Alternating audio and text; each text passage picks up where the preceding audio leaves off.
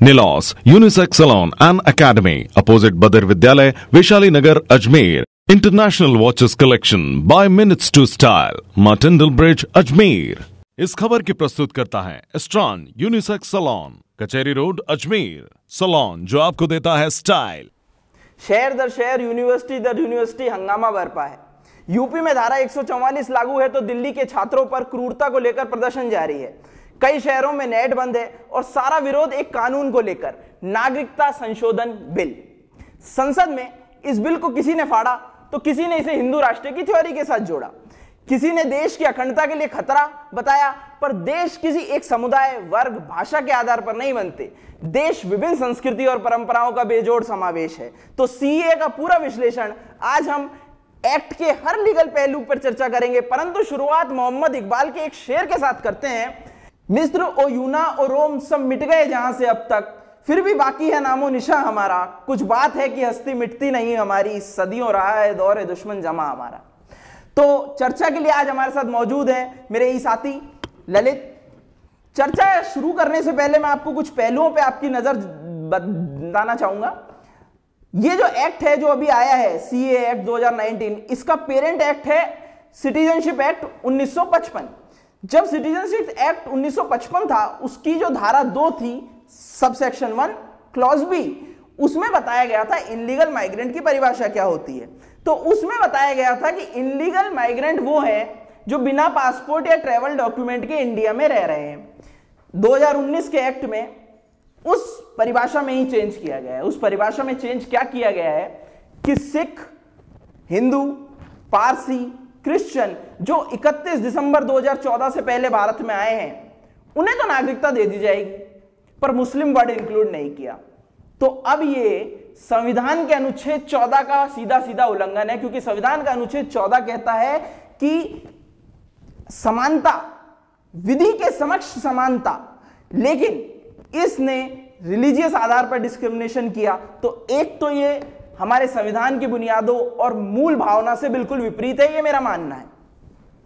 Hand over to Lalit. देखिए, जो हमारा कानून बना है, अभी जो संशोधन हुआ है, तो उस संशोधन में बार बार ये बात कही जा रही है। सबसे पहले तो ये धर्म के आधार पर है ही नहीं। ये जो संशोधन हुआ है, इसको बार बार ये कहा जा रहा है कि इसको धर्म के नजरिए से देखा जा रहा है, परंतु ये धर्म पर आधारित है ही नहीं। ये सिर्फ एक बहुत सिंपल सी बात इसमें कही गई है कि जो भी शरणार्थी या जो इन 3 विशेष देशों से वहाँ के अल्पसंख्यक आएंगे, उन अल्पसंख्यकों को यहाँ की नागरिकता दी जाएगी। इस तरह से बात कही गई है। अब इसमें, इस बिल में जो भी अमेंडमेंट हुआ है, इसमें एक विशेष शब्द इसमें प्रयोग किया गया है। वो शब्द है माइनॉरिटीज। और माइनॉरिटीज कहाँ की? इन 3 देशों की, जहां पर मेजॉरिटी में कौन है? मुसलमान। ठीक है।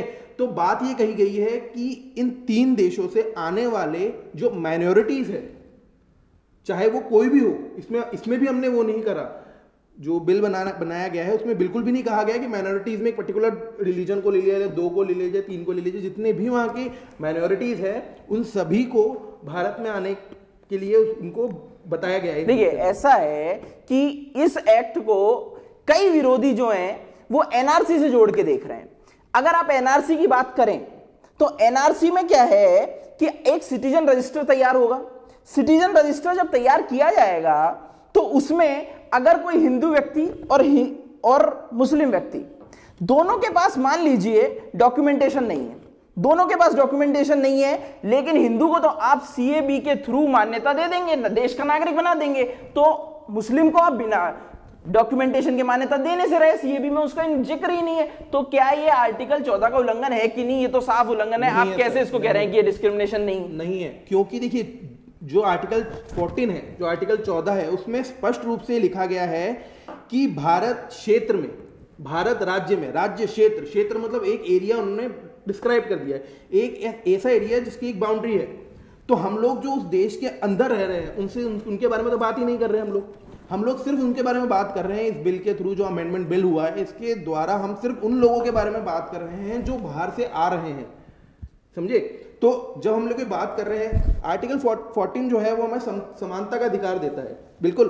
तो समानता का अधिकार उन सभी लोगों के लिए है जो भारत की सीमा के अंदर रह रहे हैं, भारत क्षेत्र के अंदर रह रहे हैं।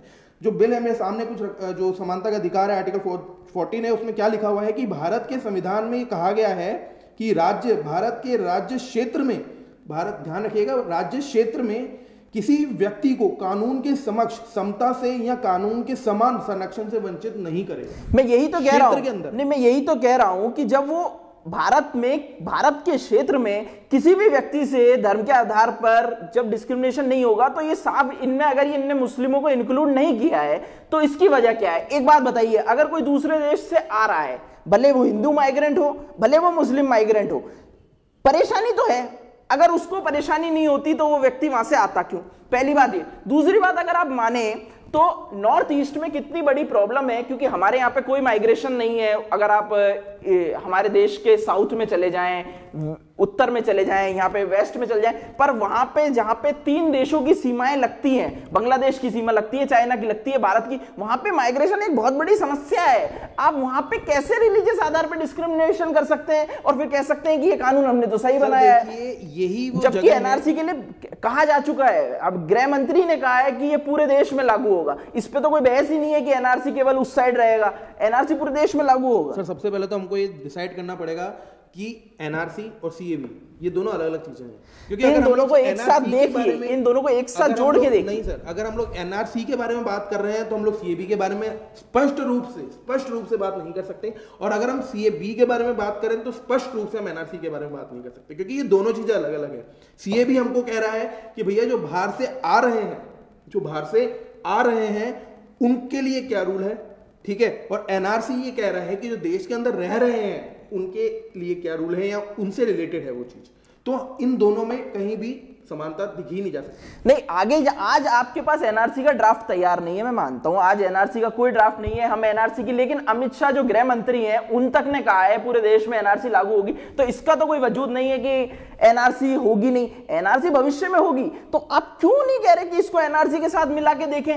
ये कानून आया ही इस वजह से है कि एनआरसी में जो हिंदू बाहर हो उन्हें तो हम ले लें, और जो मुस्लिम एनआरसी में आते नहीं है उनको माइग्रेंट्स माना जाएगा। देखिए हम अभी आपने शुरू में ही एक बात बोली, क्या बोली आपने कि जो सेक्शन 2 है उसमें बदलाव किया गया है, बाकी पूरा जो 1955 का जो बिल है, जो एक्ट है वो सेम रहेगा, ठीक है। उसी 1955 के द सिटीजन एक्ट में सेक्शन 5 भी है, सेक्शन 6 भी है, जिसमें कोई भी चेंज नहीं किया गया है, ये तो आप भी मानते हैं। सेक्शन 5 और सेक्शन 6 ये 2 सेक्शन है जिसमें सिटीजनशिप बाय रजिस्ट्रेशन और सिटीजनशिप बाय नेचुरलाइजेशन, ये 2 ऐसे जो सेक्शंस हैं वो ये क्लियर कह रहे हैं। जब बार बार ये बात कही जा रही है कि आप एक पर्टिकुलर धर्म, मुस्लिम धर्म के लोगों को देश में नहीं आने देना चाहते इन 3 देशों से, तो उसके बाद ये सिटीजनशिप रजिस्ट्रेशन के द्वारा और सिटीजनशिप बाय नेचुरलाइजेशन के द्वारा ये 2 तो सेक्शन खुले हैं ना, ये कहाँ विरोध हो रहा है? अगर आप भारत में आना चाहते, देखिए बात वहीं पर आ गई, बात कहां पे आई है? बात वहीं पर आई है कि ये बिल लाया क्यों गया है। सबसे पहली बात तो यही है। नहीं, सबसे पहली बात तो ये भी है कि आज देश की ग्रोथ रेट बहुत कम चल रही है, 4.5% पे चल रही है ग्रोथ रेट, सारे सेक्टर पस्त हैं, टेलीकॉम सेक्टर गर्दिश में है, फिर भी अगर आप इस दौरान पूरे देश को हिंदू मुस्लिम की बहस में झोंक देते हैं तो ये कहां का न्याय? आपके एक बात है, मेरी बात देखिए, अगर आपके पास मुस्लिम की बहस जो है वो हिंदू मुस्लिम की बहस ही बन गई है, जबकि हिंदू मुस्लिम से रिलेटेड ही नहीं है। आप एक बात मुझे बताइए, ये इस बिल में कहां कहा गया है कि इस बिल में साफ मुस्लिम को छोड़ के कौन सी जाति का जिक्र नहीं किया गया? उन्होंने यूज ही नहीं किया ना शब्द। उन्होंने क्या शब्द यूज किया? उन्होंने माइनॉरिटीज शब्द यूज किया। बिल में है या नहीं है माइनॉरिटी साफ उस बिल के अंदर लिखा हुआ है कि जो इन 3 कंट्रीज की माइनॉरिटीज है, क्योंकि ये 3 देश में जो माइनॉरिटीज है वो वहां पर सुरक्षित नहीं है। जहां हम पाकिस्तान की बात करते हैं 1947 में 23% माइनॉरिटीज थे, हिंदू थे, वो आज लगभग 2% रह गए हैं। क्या ये सुरक्षित है 70 साल में? और बांग्लादेश में जहां 30% था 7% रह गए हैं, तो हम क्या इस चीज का वेट करें कि भैया और उनको कम होने दो? तो इस चीज का क्या सॉल्यूशन है? कहीं भी नहीं कह रखा इस बिल में, कहीं नहीं कहा, कोई सरकार का व्यक्ति नहीं कह रहा, कोई सिविल सर्वेंट नहीं कह रहा, कोई भी ये नहीं कह रहा कि मुसलमानों को भारत में नहीं आने नहीं, देगा। आप दूसरे देश के जो भी माइनॉरिटीज हैं उनको प्रोटेक्शन या इंडिया में आके देना चाहते हैं। मैं मानता हूं आपके पास सत्ता है, आप कुछ भी कर सकते हैं, आप हर चीज पास करा सकते हैं, पर मेरा सवाल दूसरा भी तो देखिए। पहला तो मैं कह चुका हूं कि ये 14 का उल्लंघन है, इसमें कोई भी शक नहीं है, लेकिन दूसरा भी तो देखिए, क्या इस चीज की आज जरूरत थी? आपके पास 4 साल अभी पड़े हैं, अभी 4 साल पड़े हैं, क्या जरूरत थी? ये बात क्या जरूरत थी इस चीज क्लियर करता हूं। देखिए, मतलब 4 साल, देखिए ये बिल चाहे आज आता, चाहे कल आता, चाहे परसों आता, चाहे चौथे साल में आता, चाहे 5वें साल में आता, ये बात ऐसी ही उठनी। कारण क्या है, ये जो पूरा मैटर है ना, ये सिर्फ कुछ राजनीतिक दलों के द्वारा उठाया गया मैटर है, और इस मैटर को इस तरह से बताया गया है कि ये हिंदू और मुस्लिम के बीच में एक दरार बन के खड़ा हो जाए। जबकि अगर स्पष्ट व्यक्ति अगर इस बिल को कोई पढ़ता है, पूर्ण रूपेण पढ़ता है और इसके सभी पहलुओं पर जांच करता है, तो उसको ये क्लियर दिखेगा कि इसमें हिंदू या मुसलमान से रिलेटेड कुछ भी नहीं है, क्योंकि इस बिल में कहीं ये नहीं कहा गया। इस बिल में आप मुझे एक बात बताइए, पहले मेरी बात सुनिए। इस अमेंडमेंट बिल में या इस जो एक्ट बन चुका है, इसमें ये कहीं भी नहीं कहा गया कि जो मुसलमान आएंगे, कहीं भी आप ये बताइए कि लिखा हुआ है कि मुसलमान को आना वर्जित है। लेकिन मुसलमान का नाम तो इंक्लूड नहीं है। मैंने भी सेक्शन जब अपन सेक्शन 2 अपन ने देखा है अमेंडेड एक्ट, मैंने अमेंडेड एक्ट भी देखा, 1955 सिटीजनशिप एक्ट भी देखा, दोनों की धाराओं को सेक्शन 2 देखे, लेकिन उसमें साफ साफ सबका नाम मेंशन है, सारी जाति मेंशन है, लेकिन मुस्लिम मेंशन नहीं है। समझाना चाह रहा हूं ना, उसमें एक चीज और मेंशन है, माइनॉरिटीज। हम लोग सिर्फ एक ही चीज में बारे में क्यों कर रहे हैं, मुस्लिम, तो वहां पे माइनॉरिटीज उनका ही है। वहां पर 3 देशों में माइनॉरिटीज है कौन? क्या मुस्लिम वहां पर माइनॉरिटीज है? नहीं है। जब वहां मुस्लिम माइनॉरिटीज नहीं है, तो हमने सिर्फ एक ही बात कही है कि भैया माइनॉरिटीज को वहां पर उनको बचाने के लिए या उनको संरक्षण देने के लिए भारत में ये बिल लाया गया, सिर्फ इतनी सी बात है। उसके अलावा ये कहीं भी नहीं कहा गया कि मुसलमानों को भारत में वर्जित किया गया है, उनका प्रवेश वर्जित किया गया है। भाई साहब, अगर आप दुनिया में कहीं पे भी कोई ऐसा मुसलमान है जो कि ये सोचता है कि भारत में उसको आके आजादी मिलेगी या उसको सुरक्षा मिलेगी, और वो उस सेक्शन 5 या सेक्शन 6 के थ्रू भारत में आना चाहता है, तो स्वागत है उसका। नहीं, एक बात ये, जब हम नॉर्थ ईस्ट की बात करें, नॉर्थ ईस्ट के मुस्लिम क्या करेंगे? वो तो माइग्रेंट होके ही आए। जो सीमा है वहां पे 3 देशों की सीमा लगती हो, तो माइग्रेंट होके आए, उनको क्या आप रखेंगे नहीं क्या? तो एक बात सबसे अपने यहाँ पे तो कोई, चलो ठीक है, हम मान लेते हैं कि हमारे यहाँ पे अपने आप को नागरिकता सिद्ध करना इतना बड़ा इशू नहीं है, ना तो माइग्रेशन होता है हमारे यहाँ से, सीमाओं पे से कोई माइग्रेशन नहीं होता। वहां तो माइग्रेशन रेट बहुत ज्यादा है। देखिए, माइग्रेशन नॉर्थ ईस्ट में जो 7 सिस्टर्स हम कहते हैं, वहां पे माइग्रेशन रेट बहुत है। आप माइग्रेशन किसे कहते हैं? सबसे पहले तो ये समझना। नहीं, माइग्रेशन वो जो व्यक्ति इलीगली यहाँ आके रह रहा है ना, नहीं इलीगली नहीं, सॉरी, जिसको वहां पे प्रताड़ित है और वहां पे उस देश में वो सरवाइव नहीं कर पा रहा है, यहाँ आके रह रहा है, हाँ। तो माइग्रेशन है। अब आप मुझे बात बताइए, मैं और आपका अपन दोनों का घर है, आपके घर और मेरे घर में हमने बाउंड्री बना रखी है। अगर आप मेरे घर में गेट से आएंगे तो मैं आपको स्वागत करूंगा कि नहीं करूंगा? बिल्कुल। पर अगर आप मेरे घर में छत को, मेरी जो दीवार खड़ी कर रखी है उसको कूद के आएंगे, तो मैं क्या सोचूंगा कि भैया ये ऐसा क्यों आया? बात सही है नहीं सही है? मैंने आपको मना नहीं कर रखा ना मेरे घर में आने से, आप मेरे पड़ोसी हैं, मैंने आपको मना नहीं कर रखा आप मेरे घर में आइए, आपका स्वागत है। अगर आपको मेरे से कोई चीज चाहिए, आपको मेरे से कुछ भी चीज चाहिए, या मैं किसी भी तरह से आपकी सहायता कर सकता हूं, तो आप मेरे देश में, मेरे घर में आइए, हमने मना नहीं कर रखा। आप आइए, हमसे सहायता मांगिए, हम जितनी कर सकते हैं हम करेंगे, और हो भी रहा है। भारत ऐसा नहीं है कि भारत इन जो बांग्लादेश की सहायता नहीं करता, जब मांगते हैं तब करता है। भारत ऐसा नहीं है कि पाकिस्तान की सहायता नहीं करता, जब मांगते हैं। इतनी स्थितियां खराब होने के बावजूद भी जब पाकिस्तान के लोग या वहां की सरकार भारत से सहायता मांगते देते हैं। अफगानिस्तान के साथ भी सेम स्थिति है, ठीक है। उसके पश्चात भी हम ये कहते हैं कि हमने वहां की जो हमने, देखिए सबसे पहली एक सबसे अजीब चीज क्या है पता है? उन 3 देशों में तो विरोध नहीं हो रहा, उन 3 देशों में विरोध नहीं हो रहा, हो भी रहा होगा तो बहुत छोटा मोटा विरोध हो रहा है। जो पाकिस्तान के प्रधानमंत्री है उनका तो खैर रवैया रहता ही है कि वो भारत के लिए नेगेटिव बोले, तो वो जाके दुनिया भर में इसका एजेंडा चला रहे हैं, वो सब चीज छोड़िए। पर वहां के जो ज्यादातर लोग हैं वो क्या इसका विरोध कर रहे हैं? क्या हमने ऐसी कोई खबर सुनी है? नहीं सुनी। कौन विरोध कर रहे हैं? भारत के ही लोग, जिनको इससे, इस बिल से 1%, 0.1% भी खतरा नहीं है। आप एक बात बताइए मुझे, 1947 में आप भारत में आके रहे, आपने बोला कि भारत मेरा देश है, चाहे आप किसी भी धर्म के हो, आपने बोला भारत मेरा देश है, मैं नहीं जाऊंगा पाकिस्तान में, नहीं जाऊंगा बांग्लादेश, मुझे यहाँ चाहे काट दो चाहे कुछ भी कर दो, मैं यहीं रहूंगा। तो आप एक बताइए, आज के समय में आपको यहाँ से निकाल सकते हैं क्या? अब एक बात कौन निकालेगा? नहीं, मैं आपको जवाब देता हूं, आप यहाँ रहे, आप यहाँ के नागरिक, वहां से प्रताड़ित होके हिंदू भी आ गया, वहां से प्रताड़ित होके मुस्लिम भी आया। प्रताड़ित हुए बिना तो आएगा नहीं, कोई भी अपना देश बिना प्रताड़ित हुए छोड़ता नहीं। तो जब यहां आए, तब यहां आके आपने भाई दोनों को अगर नागरिकता देनी है तो दोनों प्रताड़ित हैं, तो प्रताड़ित को नागरिकता देने में भी पूछेंगे कि तू हिंदू है तो तू ज्यादा प्रताड़ित और तू मुस्लिम है तो तू कम प्रताड़ित। देखिए ये कहां का न्याय हो गया? देखिए मैं आपको बताऊं, एक घर में 5 जन, एक घर में 10 जने रह रहे हैं, 3 है एक विशेष लोग और 7 है एक विशेष, मतलब अपन मान लेते 3 है ए और जो 7 है वो बी है। किसी कारण से वो 7 जाने उन 3 जानों को प्रताड़ित कर रहे हैं और चाह रहे हैं कि उन 3 में से भी एक व्यक्ति उनकी टीम में चले जाए। ये स्थिति हो रही है, ये समझ में आ रहा है ना अपन को? ये स्थिति हो रही है वहां पर।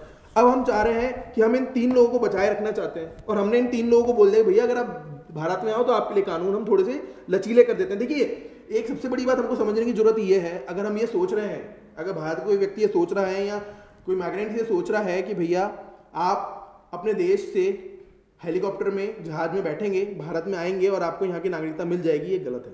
सबसे पहले तो आप ये समझ लीजिए, ऐसा नहीं है। चाहे वो किसी भी धर्म का व्यक्ति हो, उसको कुछ डॉक्यूमेंटेशन फुलफिल करने पड़ेंगे, अपने कुछ डॉक्यूमेंट्स दिखाने पड़ेंगे, कुछ प्रक्रिया होगी, एक समय भी है, समय सीमा भी तय की गई है, इसके अंदर समय सीमा भी है, उसके पश्चात ही आपको नागरिकता मिलेगी। तो जब पूरी चीजें दे रखी है, एक तरफ हम लोग किसी भी देश में जाते हैं और हम बोलते हैं कि हमको 10 साल की समय सीमा के पश्चात नागरिकता मिलती है, भारत में सिर्फ उन माइग्रेंट, उन माइनॉरिटीज के लिए, इन 3 देशों की माइनॉरिटीज के लिए कर रखा है कि भैया आपको थोड़ा सा लचीलापन दे देते हैं क्योंकि आपकी वहां पर स्थिति सही नहीं है, सिर्फ इतनी सी बात। फिर भी मेरा मानना है कि सरकार को ध्यान रखना चाहिए, सरकार को तानाशाही रवैया करना तो नहीं चाहिए। राहत इंदौरी का एक शेर है, मुझे ध्यान आता है कि वो कहते हैं कि जो आज सरहद मेहनत है वो कल नहीं होंगे, जो आज सरहद मेहनत है वो कल नहीं होंगे, किराएदार हैं, घर का मकान थोड़ी है, और इस मिट्टी में सबका खून शामिल है, और इस मिट्टी में सबका खून शामिल है, किसी के बाप का हिंदुस्तान थोड़ी है। ये बात बिल्कुल आपने सही कही है और मैं भी इस बात से सहमत हूं, मैं भी आपसे सहमत हूं और उस संसद में, उस विधानसभा में बैठा हर व्यक्ति आपकी बात से सहमत होगा, जिसने संसद का हर व्यक्ति आपके पास सत्ता है तो आप सब कुछ कर लेंगे, चाहे लोकसभा चाहे राज्यसभा, कॉन्स्टिट्यूशन को बाईपास कर देंगे, ऐसा नहीं हो। सुनिए, चाहे लोकसभा चाहे राज्यसभा का कोई भी व्यक्ति है, वो आपकी बात को सहमत करेगा, वो पूर्ण रूप आपकी बात सहमत है और ना ही वो ये कह रहा है कि ये देश एक विशेष धर्म का है, और ऐसा कभी होगा भी नहीं। मैं आपको बताऊं, इस देश के लोग ही मना कर देंगे जिन विशेष धर्म के लिए वो कहेंगे कि ये देश सिर्फ इस विशेष धर्म का है। आज एक विचारधारा के लोग हैं, ये सत्ता है, कल दूसरी विचारधारा के लोग आएंगे, वो भी अपनी अगर इसी तरह तानाशाही करने लगे तो इस देश की जो खूबसूरती है ना, इस देश की जो खूबसूरती है ना, आप इसको बड़े हल्के में मत लीजिएगा जनाब कि आज ये संख्या में ज्यादा है तो इनको दबा देंगे, ये संख्या में कम। आज आपकी सत्ता है, आपके विचारधारा है, कल दूसरे आएंगे। अगर आपने ये सिलसिला शुरू कर दिया ना कि संविधान को बायकॉट करके, बाईपास करके सत्ता के आधार पर तानाशाही की जाएगी, तो भविष्य के लिए खतरा है। आज भले आप अपनी हुकूमत चला सकते हैं, पर भविष्य इससे उज्जवल होगा, ये कुछ कहने में संभावना सही नहीं। देखिए मैं आपको एक चीज बताता हूं, इस बिल से क्या क्या चीजें नुकसान में है। क्या इस बिल से आर्टिकल 14 नुकसान में है? नहीं है, बिल्कुल है, नहीं है, बिल्कुल है, बिल्कुल नहीं है सर। जब आर्टिकल में खुद में कहा रखा है कि हमारे क्षेत्र के अंदर रहने वाले लोगों की तो माइग्रेंट्स हमारे क्षेत्र के अंदर ही रह रहे हैं, जयपुर में रह रहे हैं, दिल्ली में कैंपों में रह रहे हैं। आप ये देखिए ना कि वो आ कहां से रहे हैं, आए तो वो कहीं से हो, रहे तो भारतीय क्षेत्र के अंदर है, उन्हें राइट टू इक्वलिटी है कि नहीं, ये मेरा प्रश्न है। नहीं, देखिए वो आ कहां से रहे हैं, वो दूसरे देशों से आ रहे हैं, है ना। अब आप एक बात बताइए मुझे, इस बिल में कहीं ये लिखा गया है कि, मैं एक चीज आपसे पूछना चाहूंगा, क्या इस बिल में लिखा गया है, मान लेते हैं कि ये बिल एक विशेष धर्म को बांध रहा है, उस विशेष धर्म को नहीं करता, तो क्या आप एक मुझे चीज बताइए, क्या ये जो विरोध हो रहा है उस विरोध में कुछ इस तरह से कहा जा रहा है कि इन विशेष धर्म मुस्लिम समुदाय को, कि लोगों को जो इस बिल को में फुलफिल नहीं होंगे उनको यहाँ से निकाल दिया जाएगा, कैसा है? नहीं, निकाल नहीं दिया जाएगा, लेकिन उनको देश की नागरिकता नहीं दी जाएगी, लेकिन उन्हें डिपोर्ट करने का कुछ ना कुछ तरीका ढूंढा जाएगा। तो वही है सर, जो दुनिया में, पूरी दुनिया में जो कानून चलता है सिटीजनशिप, ऐसे एक असम पैक्ट था एक बार, उसमें भी था कि डिपोर्ट करने के लिए कुछ। सुनिए, जो पूरी दुनिया में कानून चलता है, यूएन ने साफ बोल रखा है, किसी व्यक्ति को अगर आपको अपने देश से निकालना है, यानी कि अगर कोई आपका घुसपैठिया आपके देश में आ गया है, उसको अगर आप निकालना चाहते हैं तो उसका एक रूल है और आपको उसी रूल से ही उसको निकालना पड़ेगा। और अभी जो सीए बना है, बन चुका है, एक्ट बन चुका है, इसके द्वारा अगर कोई व्यक्ति ऐसा पाया जाता है जिसको कि भारत में रहने का अधिकार नहीं होना चाहिए अकॉर्डिंग टू दिस लॉ, यहाँ पे जो आएंगे उनको ऐसा नहीं है कि यहाँ से निकाल दिया जाएगा, ऐसा बिल्कुल भी नहीं है। नहीं, मेरा मानना केवल इतना है कि आप गलत के विरुद्ध कार्रवाई करें, बिल्कुल करें, आपका हक है, जो गलत हो उस पे कार्रवाई करें। जो किसी धर्म विशेष का या ध्यान रखते हुए अगर आप डिस्क्रिमिनेट करें तो थोड़ा गलत है। चर्चा धर्म की तो बात ही नहीं ना सर, हम बार बार एक ही बात पे आ रहे हैं, हमको बार बार एक ही बात कही जा रही है कि ये धर्म विशेष की बात नहीं। तो जो जितने भी आप देख लीजिए रियॉट्स हो रहे हैं आज के टाइम में, लखनऊ में हुआ, मुस्लिम बहुल्य इलाका है, दिल्ली में जामिया में ही क्यों हो रहा है, जामिया आज किसी वर्ग समुदाय की यूनिवर्सिटी मानी जाती है, एएमयू में हो रहा है। तो आप खुद देख सकते हैं एक धर्म समुदाय के प्रति जो आपने अपना रवैया दिखाया है उसके प्रति उसमें नाराजगी है। मैं मान सकता हूं, जेन्युइनली होगी भी, मैं मान सकता हूं कि नाराजगी है। कारण क्या है, उनको नहीं पता ये बिल क्या है।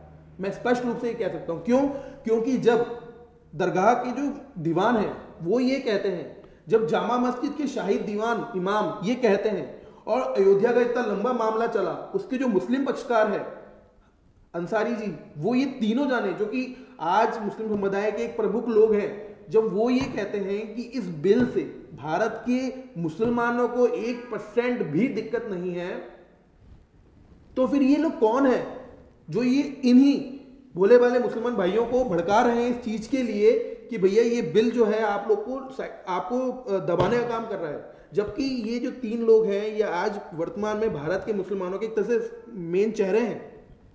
तो आज एमटीटीवी इंडिया ने पक्ष और विपक्ष दोनों चीजें आपके सामने रखने की कोशिश करी ताकि आप भी इस एक्ट को अच्छी तरह समझ सकें, अपना जो भी ज्ञान आपका है वो उस तथ्य पर आधारित हो जो वास्तविकता में तथ्य हैं। आपका ज्ञान किसी कही सुनी पे आधारित नहीं होना चाहिए। इसी वजह से आज दोनों पक्षों को हमने रखने की कोशिश करी। बने रहिए हमारे साथ और देखते रहिए एमटीटीवी इंडिया। जय